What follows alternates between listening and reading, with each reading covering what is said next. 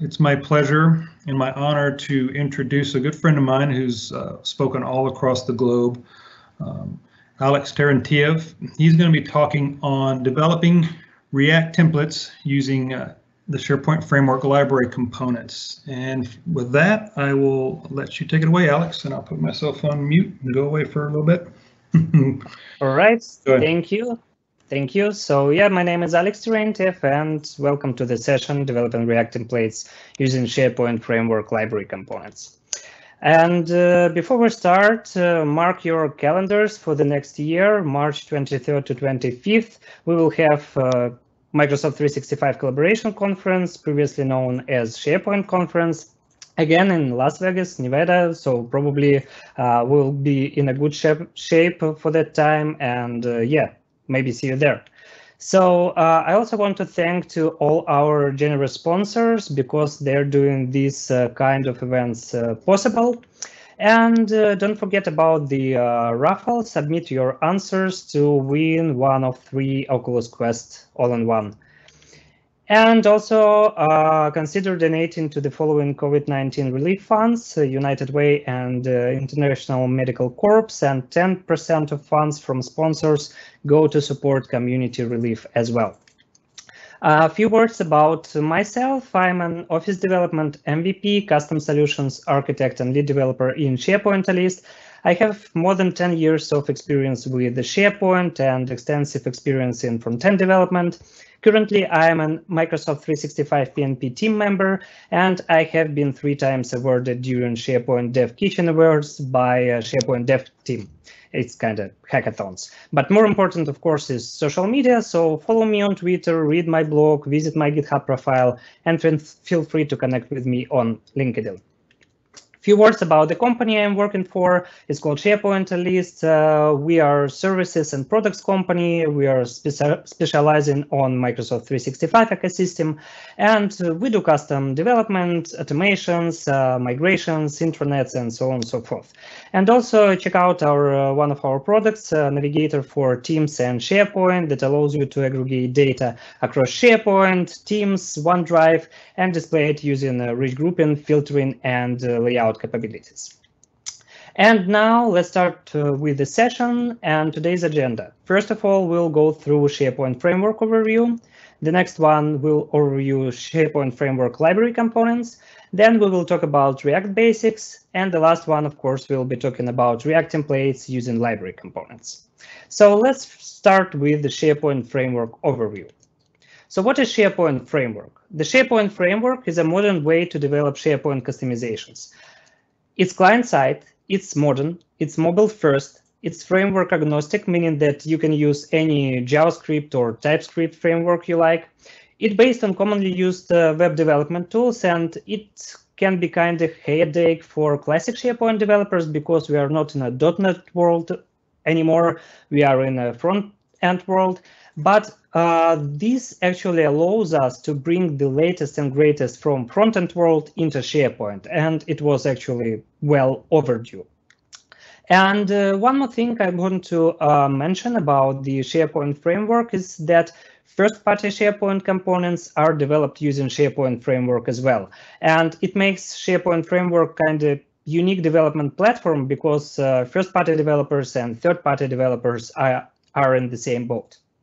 And I want to talk a little bit more about development toolchain. As I said, we are not in a .NET world, we are in a front-end world, but all the tools that we have for development are pretty similar to what we had in .NET. So, for example, Node.js, it's a hosting and serving environment for JavaScript projects, and it's pretty similar to IIS Express in .NET. NPM is a package manager that allows you to reference external libraries or external modules in your project, and it's pretty similar to NuGet package manager. Webpack is a modules transformer, bundler, and packager. It kind of collects all your TypeScript files, CSS files, compiles them, create chunks that later on will be loaded to the page. Gulp is an extendable task runner. It allows you to create custom tasks and build different routines based on these tasks. So for example, SharePoint Framework build routine is based on Gulp tasks, and we can actually create custom tasks and inject them in SPFx build routine as well. So if you look at the Webpack and Gulp, together they're pretty similar to MS Build in .NET. Yeoman is a templates engine with the generators ecosystem, and you can think of generator as a conditional template. So when you launch a generator, it prompts user with different questions, and based on the answers, it will create the needed template for you. And it's pretty similar to Visual Studio templates. And the last one is a TypeScript. TypeScript is a language you will be using for development, and it's type superset of JavaScript that's pretty similar to C# because it's if you're familiar with JavaScript, it doesn't have like classes, interfaces, all this stuff, but TypeScript actually has. So basically, it's much more easier to implement your solutions using TypeScript rather than JavaScript.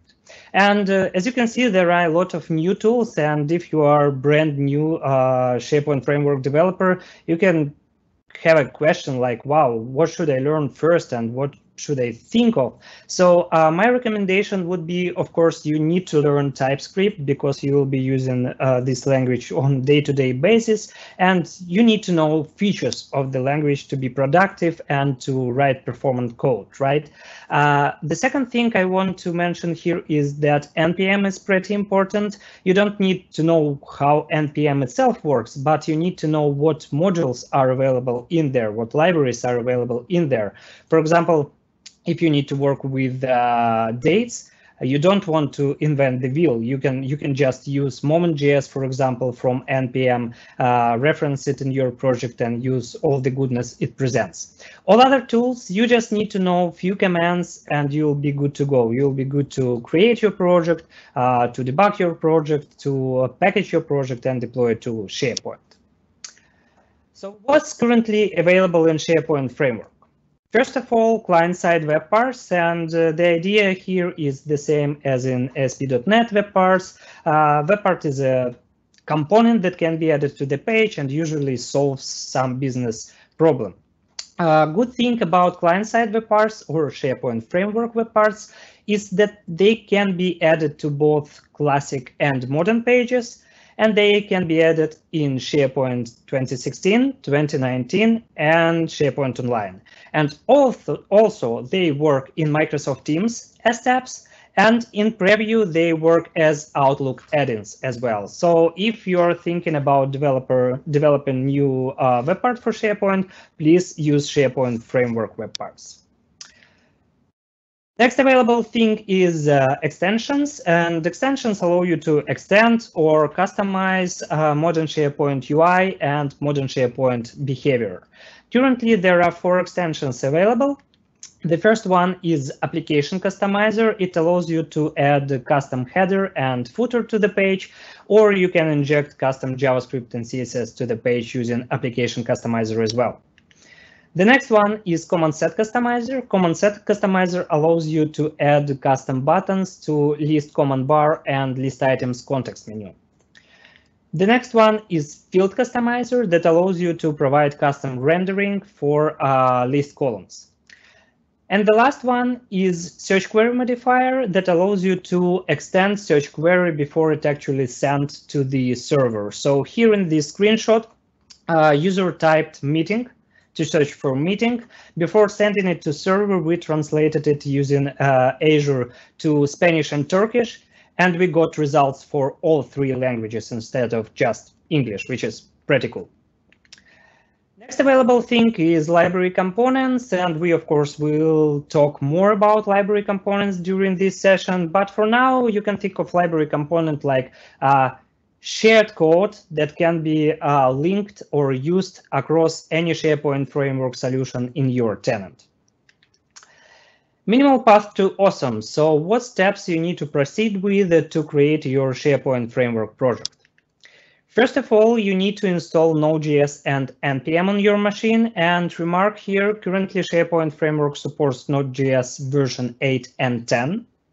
Next step is to install some IDE where you will be developing your applications, and there are no requirements, I would say, for IDE. It's of course good if IDE supports like syntax highlighting for CSS, for JavaScript, for TypeScript, and IntelliSense, some kind of IntelliSense. I prefer Visual Studio Code because first of all, it's free. It was initially created for front-end development, and most of the examples, demos around SharePoint Framework are demonstrated using Visual Studio Code as well. So even if you prefer some other IDE, it will be good for you to be at least familiar with Visual Studio Code. Next step is to install Yeoman and Gulp to your machine, and this is done using npm. I here in this command is a shortcut for install. -g parameter shows that we are installing modules globally, and they will be available in any folder in your machine. Yo is a shortcut for Yeoman, and Gulp is Gulp. So basically, we are installing two modules. Next step is to install Yeoman SharePoint generator in the same way as we installed Yo and Gulp. So again, we are using npm i-g command, and the name of the module for SharePoint generator is @Microsoft/generator SharePoint. So when all the tools are installed to our machine, they are available, we can navigate to the folder where we want to create our solution and scaffold new project using SharePoint generator. It's done using yo command for Yeoman, and we are starting our generator using @Microsoft/SharePoint. So as I mentioned, generator will prompt you with multiple questions. So for example, what is the name of your solution? Do you want to create a web part, extension, or library component?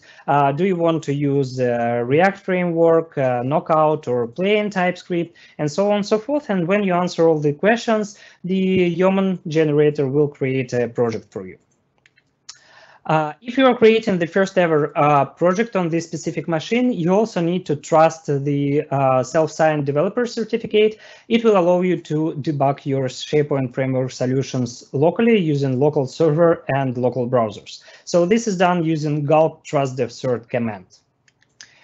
And the last step is to actually run the project with gulp serve command. It will run local server, start local server. It will launch default browser, and in the browser, it will open a so-called workbench page that allows you to add your custom web part in there and debug it locally without even connection to SharePoint. So you can have some mock data in there, and in that case, you don't need to have a connection to SharePoint.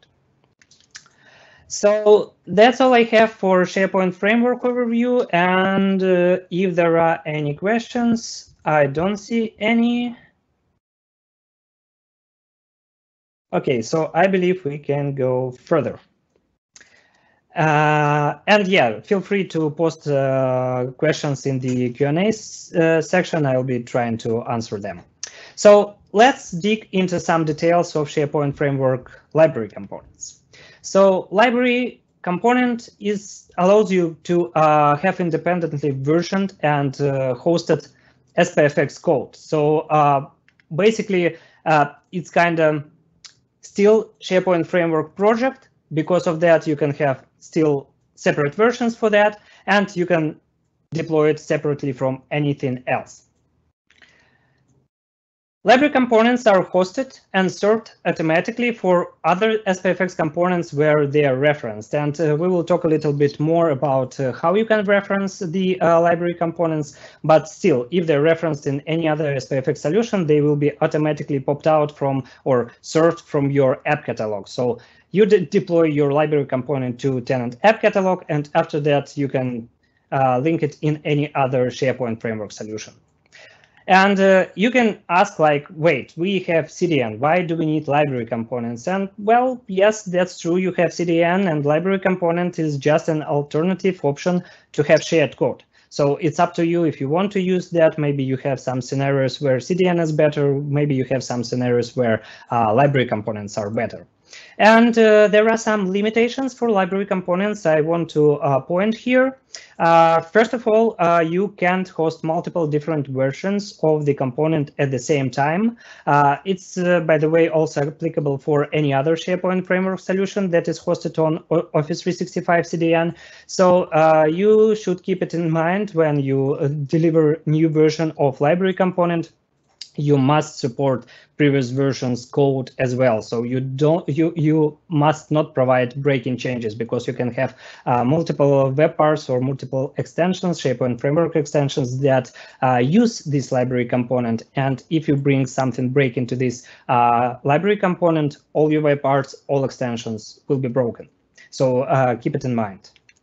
The next one, solution with library component cannot contain any other component type. So you can mix and match web parts and extensions in one single solution. But if you want to create library component solution, you cannot add web parts or extensions in there.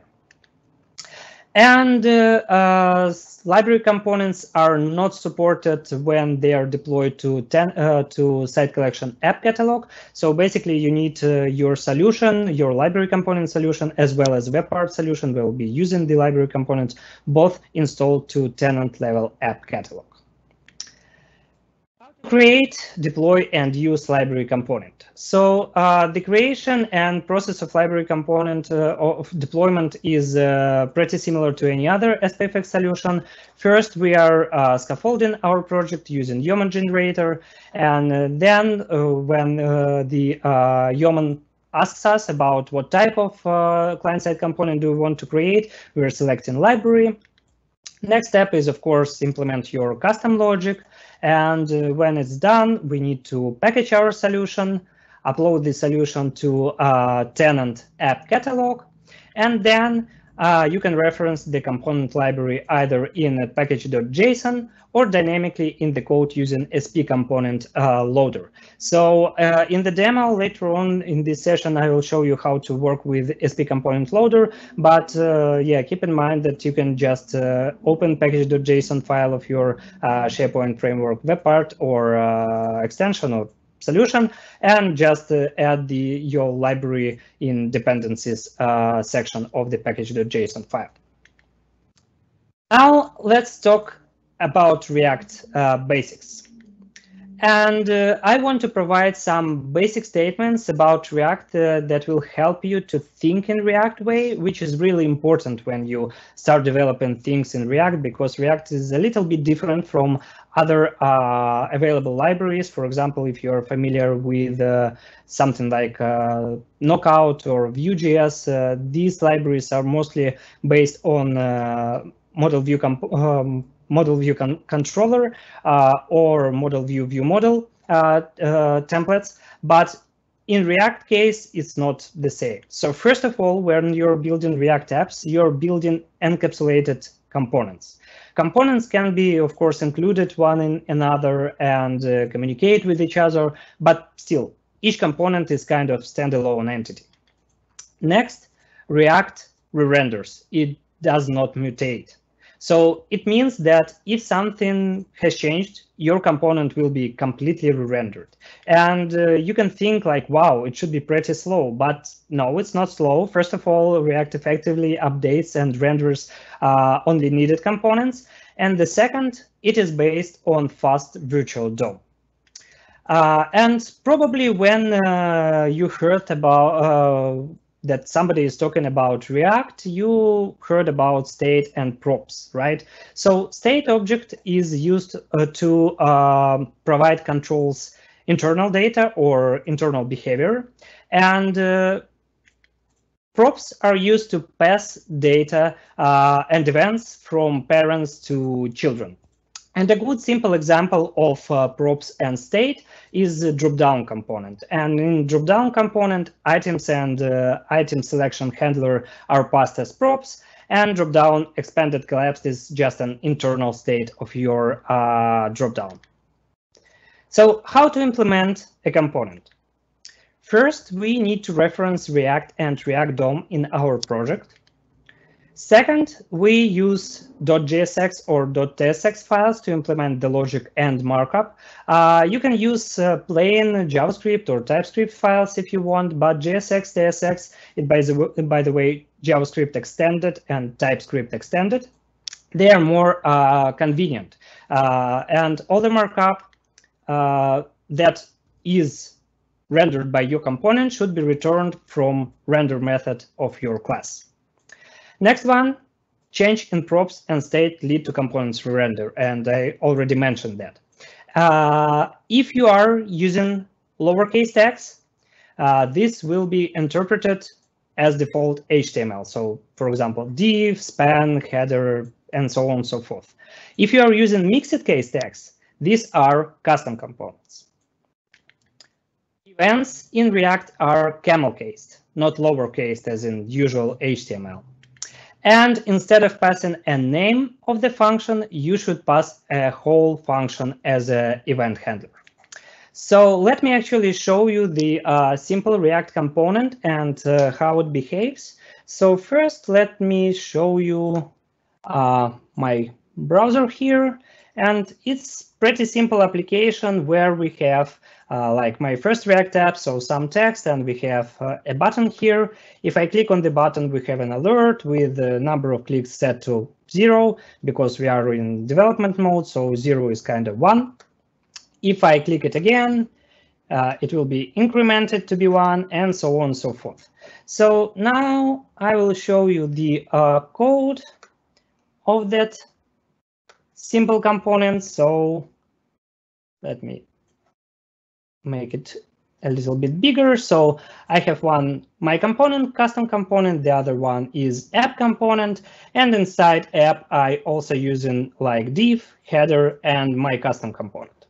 And actually I want to, and by the way, yes, one more thing to show you, in package.json file I have React and React DOM reference. So basically this is mandatory to use React in your solution. So let me go back to the presentation, and here I have the same code on this slide that I just showed you in the Visual Studio Code. And here we have all the principles we just discussed. So first of all the markup is returned from a render method of the component. Next one, we can use lowercase text for default HTML components like div and header. In that case, we use mixed case text for custom components. For the on-click event handler, we are using camel case like an on-click, and we are providing the whole function as a handler. And inside this handler, you can see that we are using both props and state. So from props, we are getting text that was provided by the parent.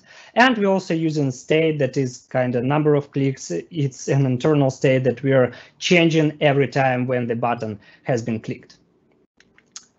OK, any questions now? What is the good resource to learn TypeScript besides TypeScript.org site? So from free ones, I would say it's the best one. From the ones that you can pay for, check Andrew Connell course around TypeScript and SharePoint Framework. It's not cheap, but it's really, really, really, really good. So I would recommend that.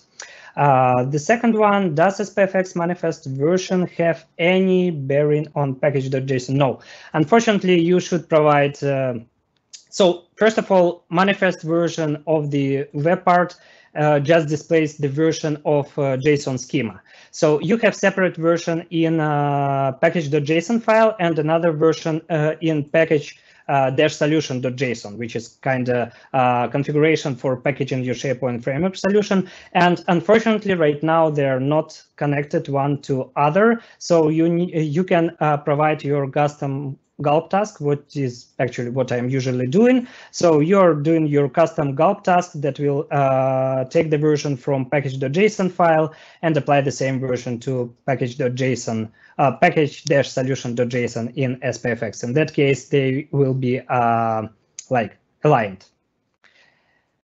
Right. So let's go to React templates and React templates using library components. So first, let's identify the problem. So developers often need to create different UI for different customers, different surfaces, scenarios, behaviors, and so on and so forth. Plain HTML and most of libraries like Handlebar.js usually allow you to define static templates. You can pass data into these templates, but it can be tricky to handle events from these templates, implement some internal logic, etc. And there are some additional questions like how can I use external event handlers with templates? How to inject these templates into React? How to load them using in my SPFx components? And how can I have the type check-in if I'm using the TypeScript? So the solution here is library components plus React or React plus library components. And I want to provide some implementation details before we jump to the demo and write in some code. So first of all, as I mentioned, any mixed case tag is a custom component in React. So it means that we can define some uppercase variable and we can use it as a tag, which is really cool. React is also providing us with the React.component class interface. And this interface allows you to specify the type of props that will be passed to your React component. And because of that, you will have type checking inside your TypeScript.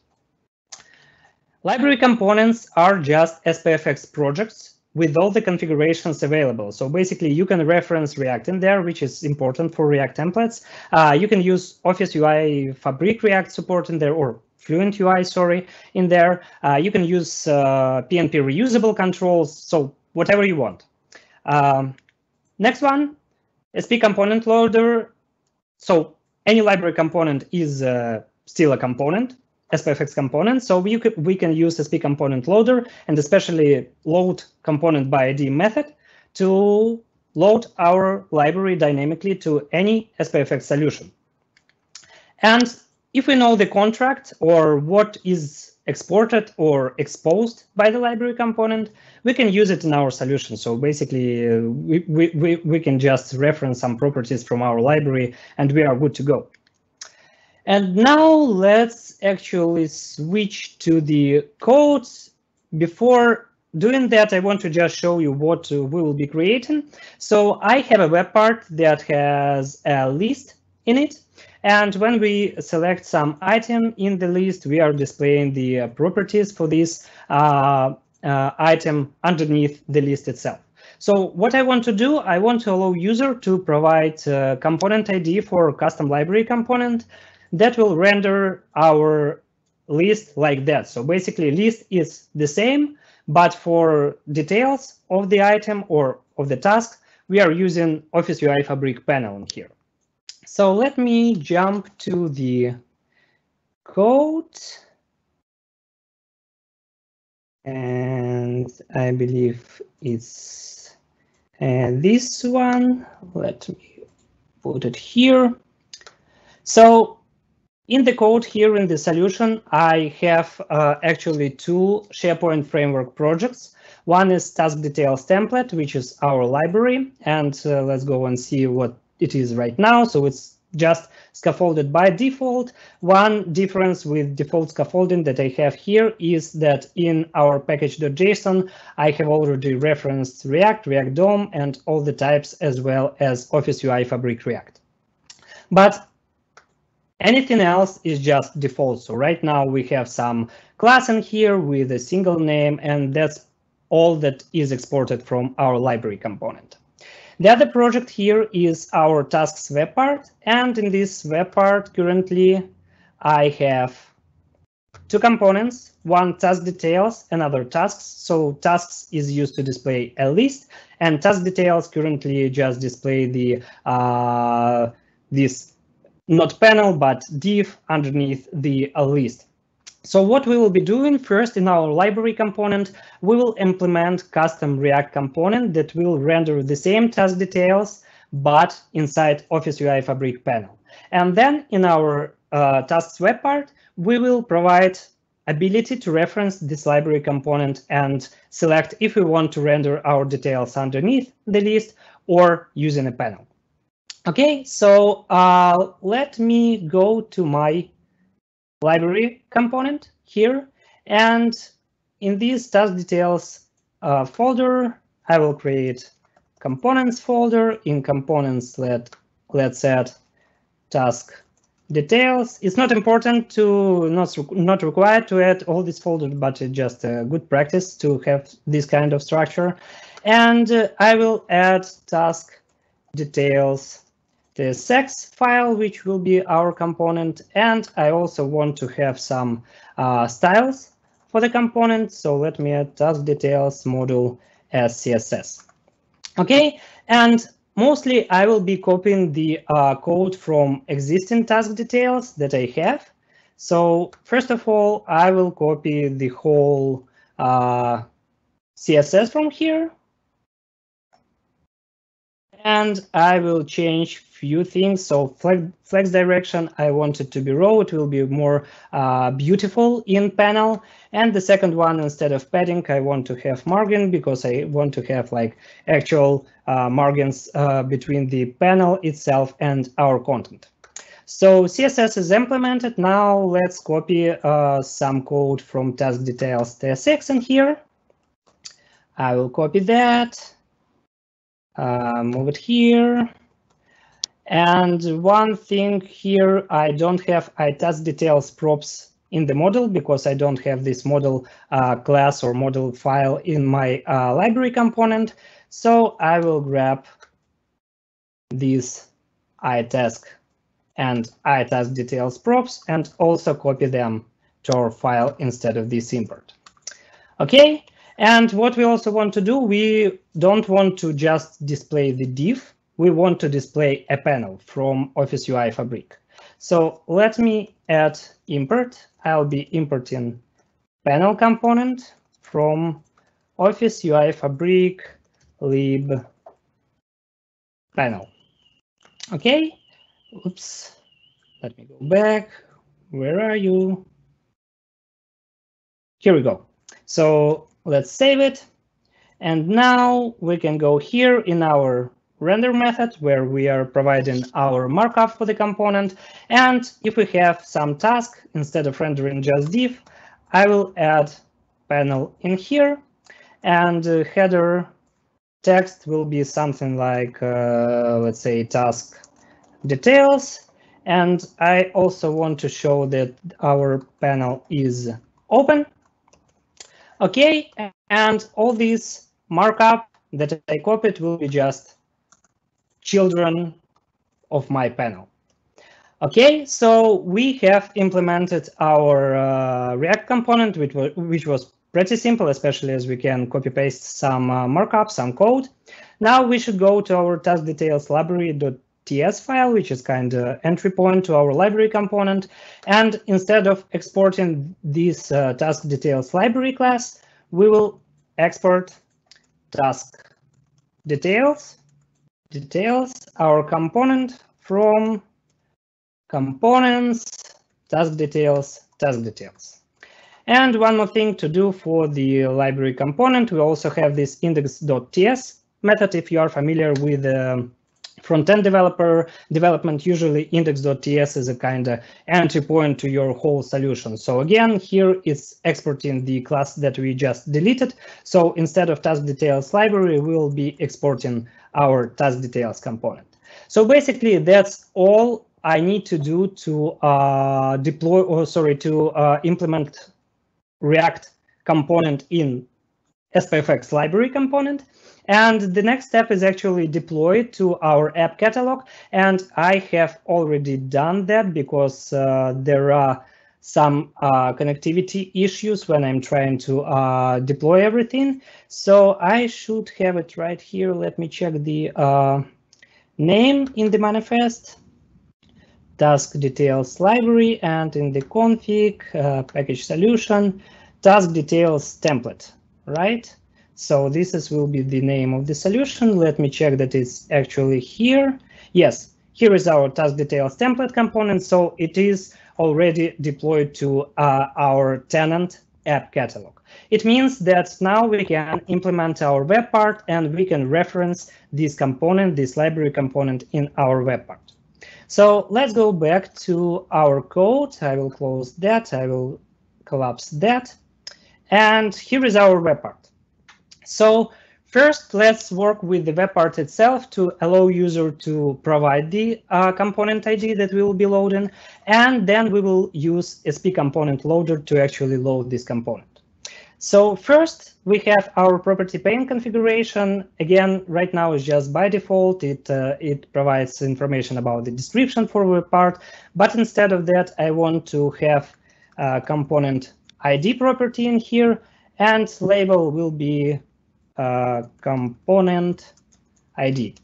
Okay, now I can modify our web part, and it will have component ID instead of the description.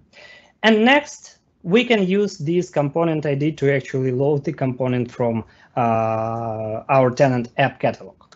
For that, I'll be using SP component loader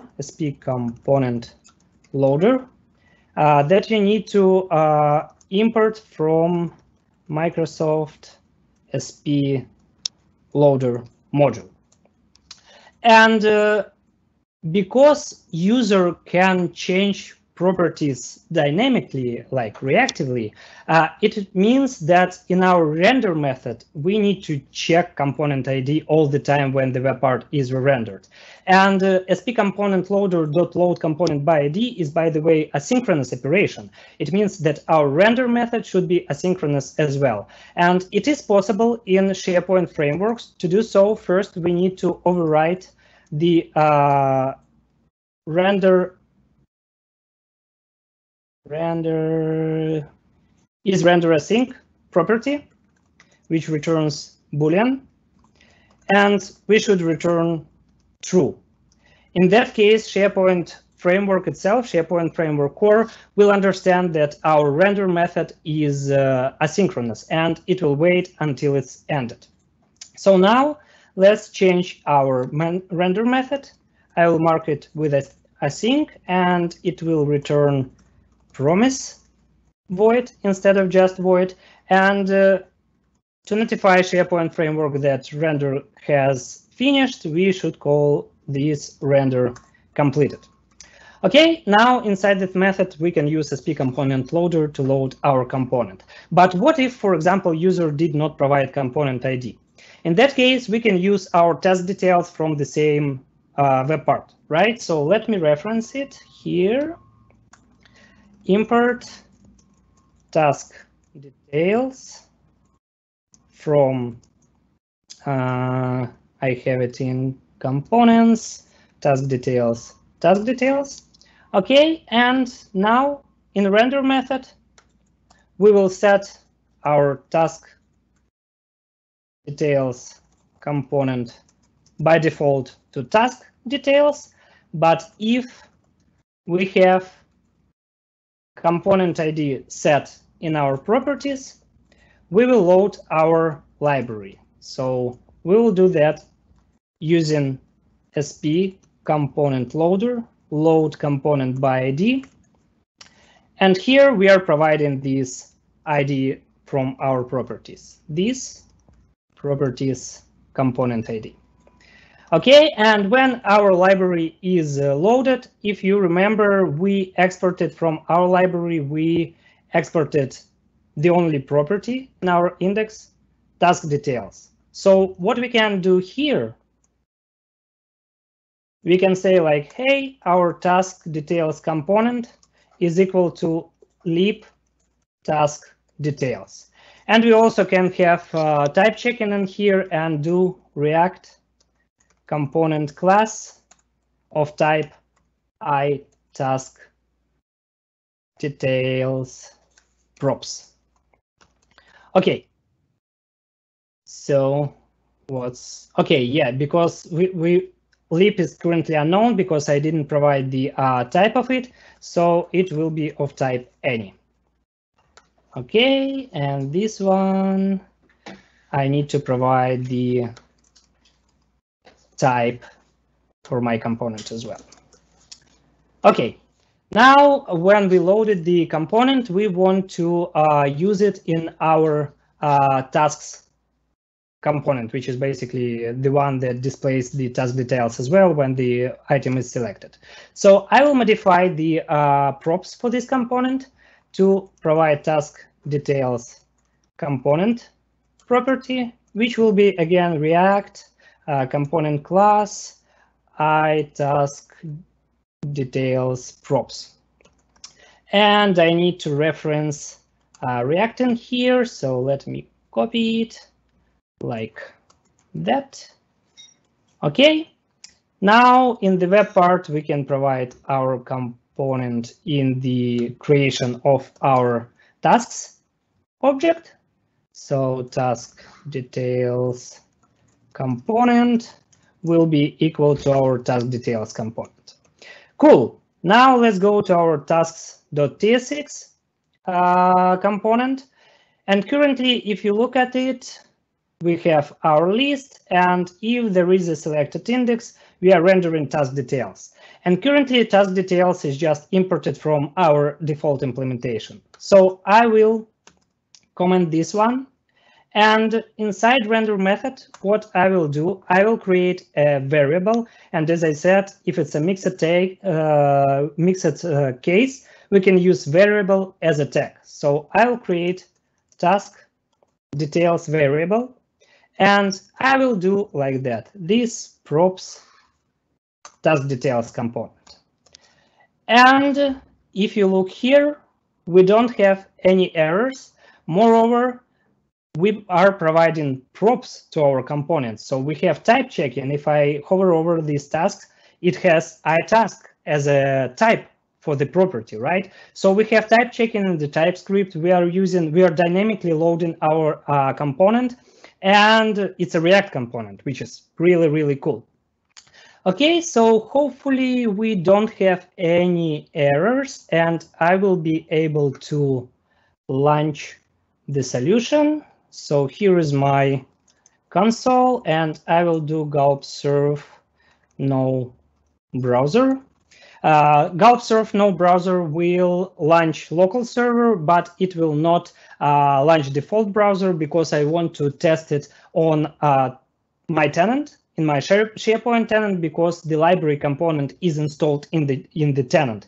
It's not local, right? So for that purposes, I'll use Workbench that is hosted inside SharePoint, and you can reference it in any site, in any SharePoint site using layouts 15 workbench.spx. So let me refresh it, and we should have our tasks web part in here. So by default behavior, we have list, we have details underneath the list. So let me click on our properties for the web part. As you can see, we have this component ID, and right now it's empty. So in our code, if we navigate to our library component, and if we navigate to our manifest of the library component, we see the ID in there. And basically, this is the ID of our component. This is the ID we can use. So let me go back, and hopefully it works. Yay, it works. So as you can see, right after I added a component ID to the property pane, we see the details in the panel instead of underneath the list.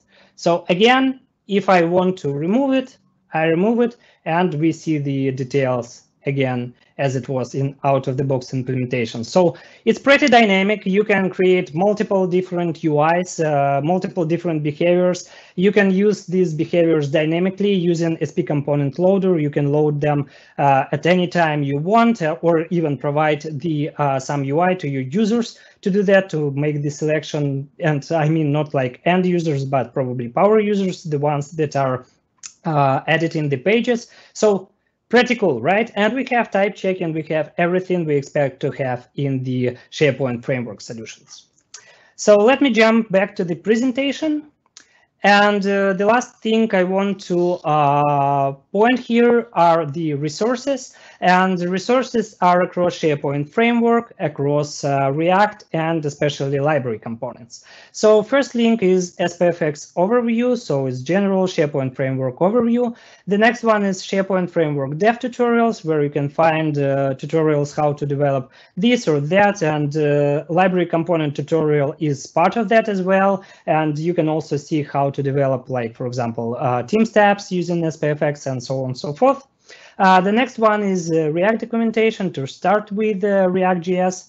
The next one is Microsoft 365 PNP community. And if you're not familiar with the PNP, you must be familiar, especially as SharePoint developer, because it provides tons of helpful materials, reusable components, reusable solutions, videos, blog posts, and so on and so forth. So it simplifies your life very, very, very well. And not only for developers, but for end users, for admins, and for everybody.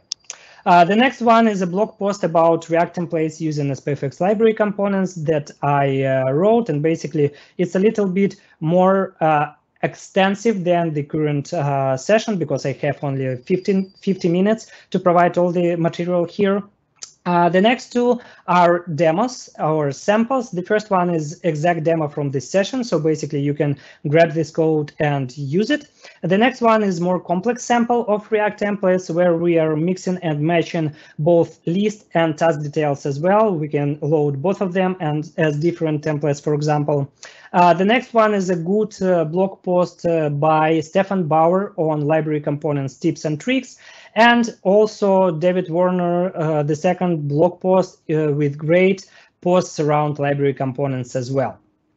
And saying that, yes, and of course I will share the presentation and the link to the code to the GitHub on Twitter and tag it with M365VN hashtag.